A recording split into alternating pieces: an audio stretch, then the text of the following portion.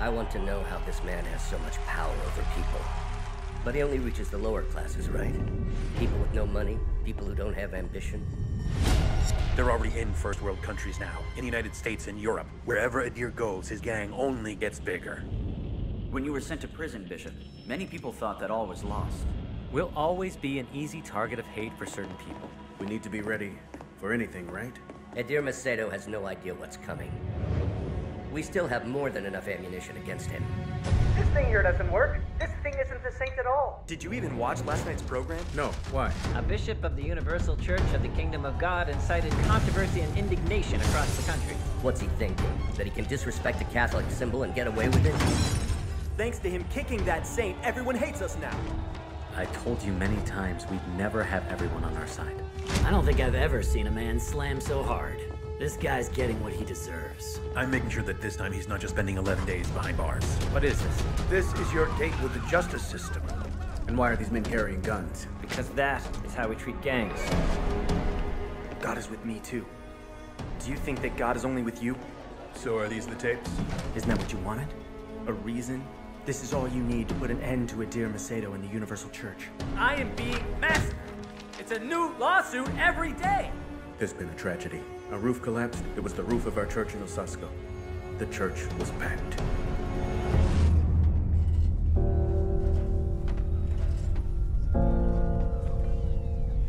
He's hit rock bottom.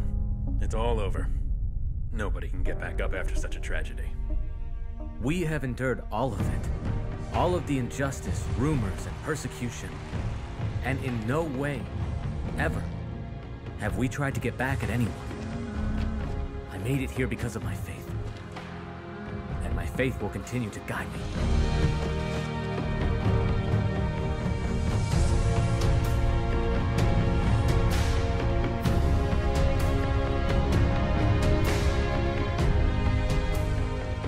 When you make a mistake, there's only one thing you can do.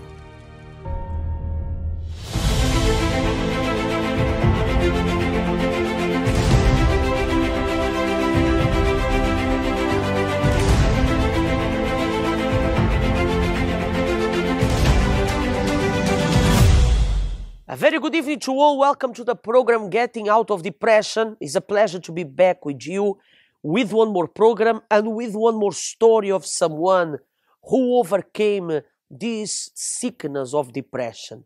You know that nowadays, depression is a sickness that has been passing people through people, generation through generation. It's a sickness that doesn't choose age and doesn't choose family or background. And maybe you are watching me in this moment, you are victim of depression. Like the story that we're going to watch today of Sandrika, that because of her depression, the only way that she had to get rid from that depression was to be addicted to alcohol and to medicaments, to pillars, and also to drugs.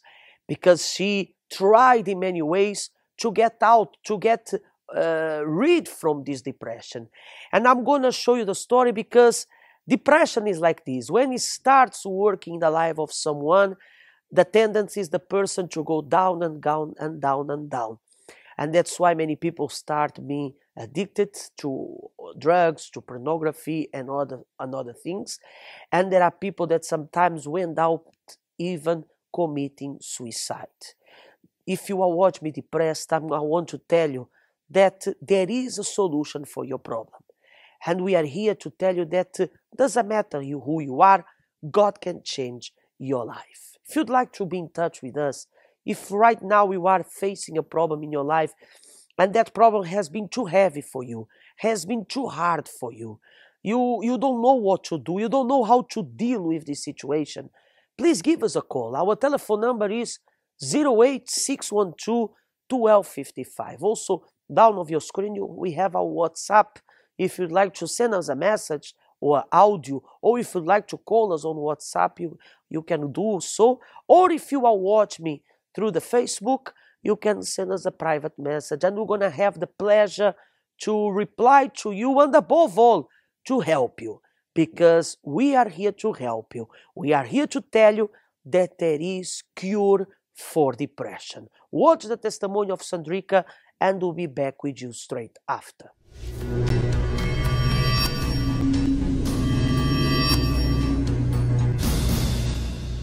My name is Shandrika Carter. I was addicted to selling drugs and gambling. I used to go to state trafficking, and one time I came to my residence and I had a gun put to my head by the police and I went to jail. When I went to jail, I stood in jail for 2 weeks. I was facing 25 years to life. After receiving a sentence of 25 years to life, Shandrika fell into a deep depression. And I fell into a deep depression stage because I didn't know what to do. I had no one to turn to. I was facing 25 years to life. All the questions that was going through my mind was, who's going to take care of my kids? How I'm going to be here? How can I be this single mom and solely provide for them? And this is my outcome. I'm addicted to drugs. I'm selling drugs, but yet I'm facing 25 years. I had no family or friends. No one understood me. Due to the depression, Shandrika became addicted to painkillers and drugs. I started taking painkillers, and at first it would start off as 1 and 2, then it moved to 3 and 4. I was addicted to Percocets, Somas. I was taking Xanax. I was even smoking weed. Every once in a while I drank alcohol. And the hardest one for me to kick was painkillers because I was in a bad car accident. In my mind, I thought I needed it. My body craved for it. Even if you try to kick it, you'll throw up and go through bad withdrawals. And it was just, for years I was taking and taking. I had the addiction for a little over 2 years. First, it started off as using it as doctor prescribed. With depression, I started taking more. Then it became recreational because everybody I knew was taking it. So even if I go clubbing or I go over to a friend's house, it was always there. I didn't want the same thing for my kids. I knew something had to change. It was just a continuous cycle over and over and over and over again throughout my whole family. It was just continuing. My mom was addicted to alcohol. My dad was addicted to crack cocaine. So my grandmother raised me, but even with my grandmother raising me, everyone around me either used or sold drugs. Back then, when I had a problem, I didn't know how to face it. I didn't have the strength to face it. I ran from it. And drugs became my enabler. They made me feel nothing. Like I didn't think about my problems. I didn't think about anything. It was just a high, like it was an ultimate high. I didn't feel nothing. I became numb. I became numb to love. I became numb to being a mother, being a sister, a daughter, a person. I just feel like I was alone. When I first started coming to church, I'd come maybe once or twice a week. But my youngest daughter started coming 7 days a week. She was faithful with coming. And I was lacking because I had bad experiences with churches before where I was judged, what I wear, how we talk. And I'm like, okay, I don't know if this kind of church is, I'm going to be welcome. So I had my guards up when I first started coming to the church. And after about 2 months, my daughter started coming and coming. She's like, Mom, you really need to come more. I started talking to the pastor and explained to him how I got into gambling and to drugs. And he told me to start coming to Friday and doing Chains of Prayer. So I started doing it. And I want to say about 8 months into the church, I just completely stopped everything. I got a job. I'm a supervisor. I have 13 employees under me. I don't even think about gambling now. I'm taking pills. It's gone. No more weed, no more pills, no more gambling, nothing. I don't even have the urge for it. I know for sure, if it wasn't for Universal Church, I wouldn't be saved. My kids wouldn't, or my husband. We come to church faithfully now. I mean, we're not perfect, but we're working on this.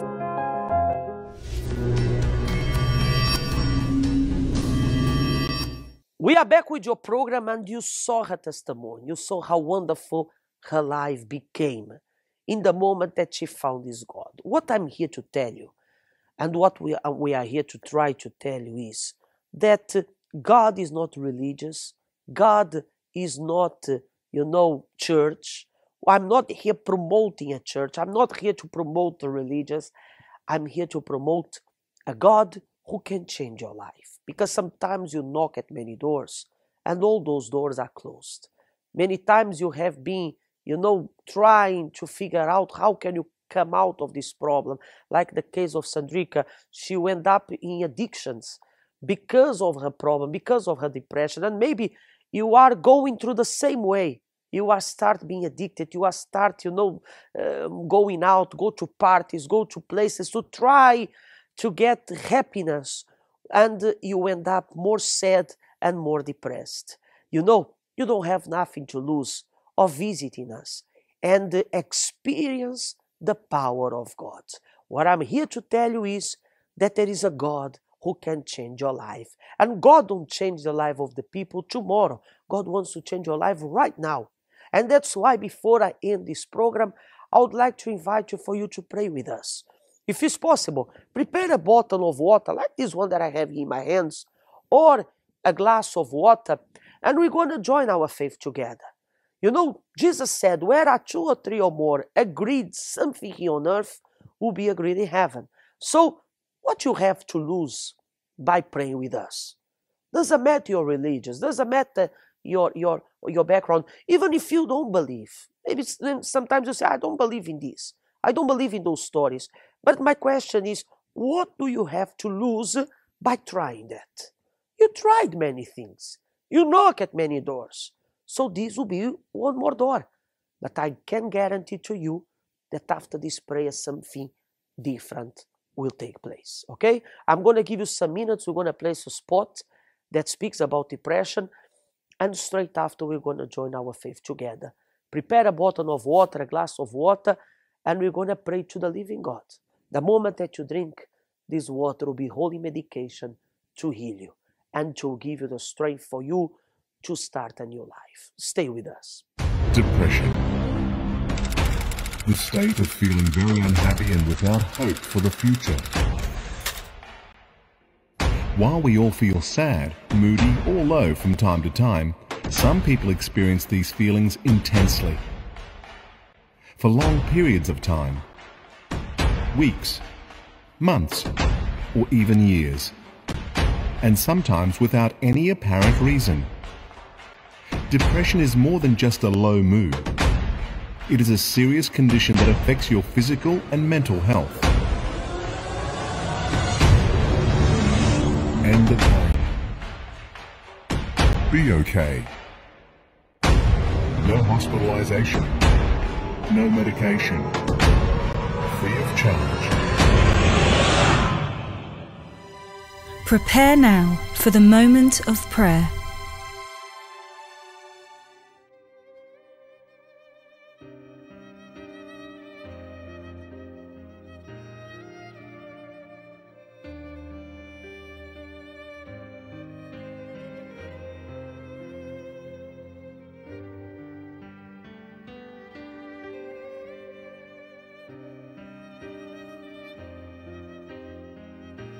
My God and my Father, in the name of the Lord Jesus Christ, in this moment, my God, we join our faith together. I, myself, with this man, this lady, this young person, doesn't matter who they are, or for instance, for this mother, or for this father, my God, that are praying for a family member that is depressed. Oh, Holy Spirit, and I pray right now, wherever my voice reaches, your Spirit will reach this person to touch and to transform. You said one occasion, I am the water of life. And we lift up this water to you, my God, here in these studios, with the water of the people that are watching us. And I bless this water, determined that this water in this moment will become holy medication.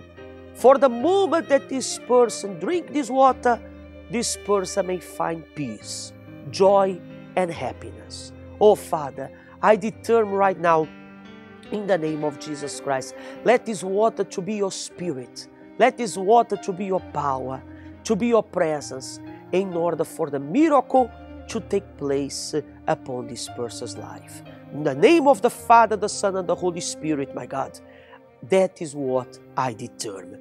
And if you believe, say amen. Drink a little bit of this water right now.